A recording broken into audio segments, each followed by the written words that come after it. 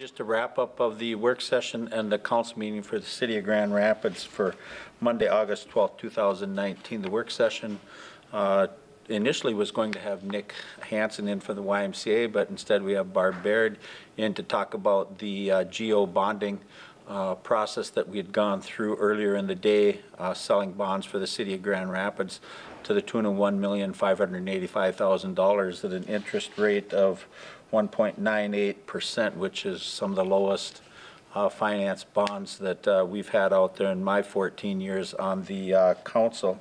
I've had 4 bidders out there that were interested in that, and with the bid process, Ellers, who represents the City of Grand Rapids, went out to the authorities, and they also reaffirmed Grand Rapids AA- rating. So with that, what that means is 84% of the city's debt is payable or will be paid off in 10 years or less. So that's a unique position for a lot of communities to be in, and Grand Rapids is fortunate to be one of those communities that has been able to manage that debt to the standpoint of we do not have any long-term debt out there. As I said, 84% of our debt will be paid off in 10 years or less. With that, at the regular meeting, we had a long consent agenda. Not going to really go through some of that. If you want to know all of the consent ones that's on there, tune into our radio show tomorrow morning at 8:30 at KOZY, and we'll get that. But I did want to talk about some of the initial ones. The fire department was in, gave a update from the fire department, talked about a new truck that we are getting out there. It's a replacement.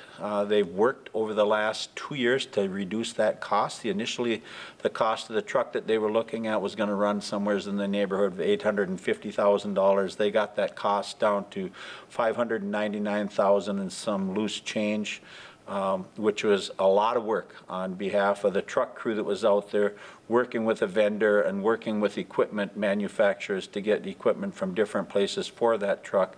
And in the next 8-10 months, that truck will be coming in. That will continue to keep our fleet updated with new equipment as we've moved out some old equipment that is 27, 28 years old. Robin Tay, Community Development, was in, talked about a preliminary development agreement with Samuel Herzog, Unique Opportunities LLC. If you're going out 21st Street, you turn at Target and you head up towards the airport. You get up to 7th and you've got them apartment buildings right on the corner of 7th and 21st. Right across the street from that, they're looking at building a 48 unit.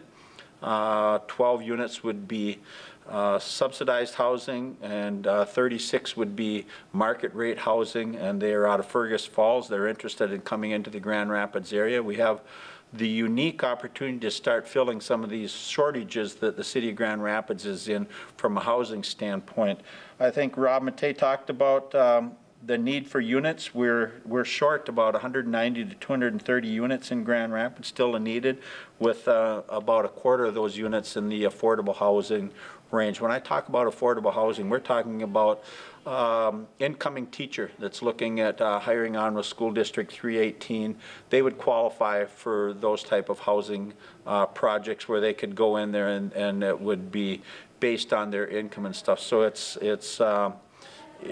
is a narrow range, but there are a lot of people out there that can qualify for those housing subsidies in there, and that's just one way that the city can help support the retention and the recruitment of good people into the community to fill a lot of the jobs that are needed in this community, and that the person coming in knows that there is going to be an affordable place where they can lay their head at night. Under engineering, Matt Wegworth was in. The Horn Bridge is in need of some upgrades on it. The last time, I think our city administrator, Tom Pagel, said last time we'd done any work on the Horn Bridge was 1999, so 20 years ago. So we're looking at doing a little bit of a facelift to the deck and stuff of that. So that's going to start, be done sometime in September. So look for that. There will be some slowage of traffic flows over there. It'll be down to 1 lane each direction or whatever it is at times as they do that deck repair. Once again, Barb Baird come in and she talked. Rebecca Kurtz was up from Ellers, and we already talked about the debt that we had financed, for our projects for this year. So With that, I'll move on to information technology. We're in the process of replacing some of the computer stuff in our mobile squads. It's like a roving office so that we can keep our officers out on the street more versus having to come in and do a lot of their paperwork. We have the information technology and computers and stuff in their squads so that they can do that. We're going to be replacing, there's 18 squads, so we're going to be replacing 6 of those units this year at a cost of $16,236, which is under the $18,000 that was budgeted for it. It's actually done a year early, and we will get some use out of those for some other back-end areas that need support over the year. And then next year we'll replace 6 on its regular schedule, and we will actually extend the life of 6 of those car computer monitors for the last 6 a year. But then at that point in time, instead of trying to do 18 in 1 year, we'll have a bump year where there is none, and then we'll start the process all over. So every 4 to 5 years there will be a rotation where they start coming up, and it's a little easier for a council to budget versus looking at $75,000, $80,000 at a crack to replace those computers. Linda Greyer was in, talk a little bit about security needs at the hospital, and they had 2 people apply for that lead position out there, and through the interview process, Gary DeGreyer was selected as the hospital lead security. That'll take effect actually tomorrow, August 13th, and we thank Gary for his work that he does out there. I know he's been doing that as the lead for a while, so it's time that he be recognized and moved up to that lead position. So with that, we look forward to seeing everybody in 2 weeks on the 26th. For those of you that got an opportunity to get out and see the parade, thanks for coming into Grand Rapids. We hope you had a great time. I know the weather was certainly warm and it was sunny, so it was nice for the parade.